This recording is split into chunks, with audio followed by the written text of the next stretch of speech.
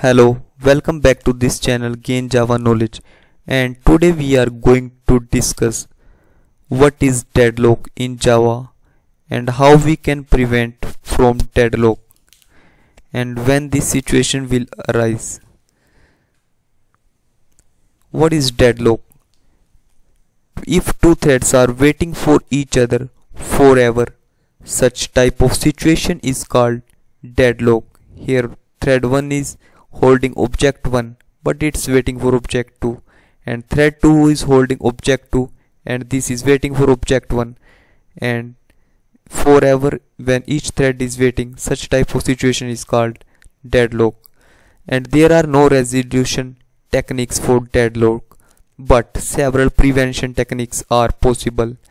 Synchronized keyword is the cause for deadlock. Hence, whenever we are using synchronized keyword, we have to take special care. And there is one special note: if we remove at least one synchronized keyword, then we won't get deadlock. Hence, synchronized keyword is the only reason for deadlock.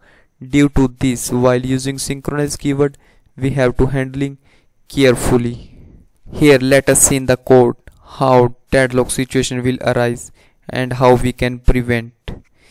Here I am creating one class A, and second class is B, and inside class A I am declared one method foo, that is synchronized, and here it is calling thread1 start execution foo method, but after that this thread will be sleep for 2 seconds, and then next line will print thread1 trying to call B method, and then B will call last method.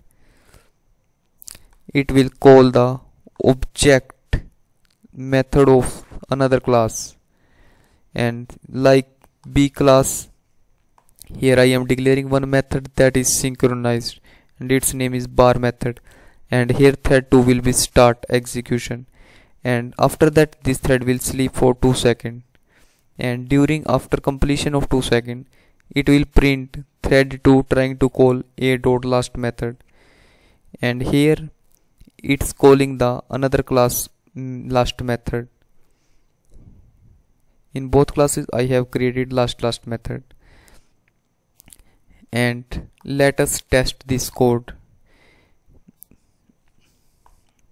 Here if 3 lines will print, then there is no deadlock. If 2 lines are printed and third is in waiting state and not getting printed, then we can say deadlock situation is arising. Here I have created the object for both classes, and here I am calling t.start method, and when I am calling t.start method, it automatically call run method, and it will call the bar method of B class, and it is calling the foo method of A class, and both main thread and child thread are calling to the methods. And now I am going to run this application. Here we can see the output thread A start execution of foo method and bar method.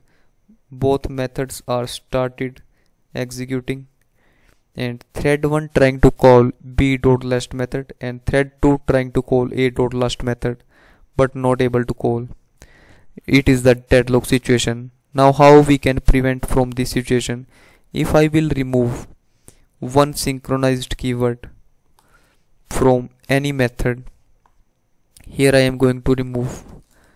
Now I will run this application again, and you can see there will be no deadlock situation.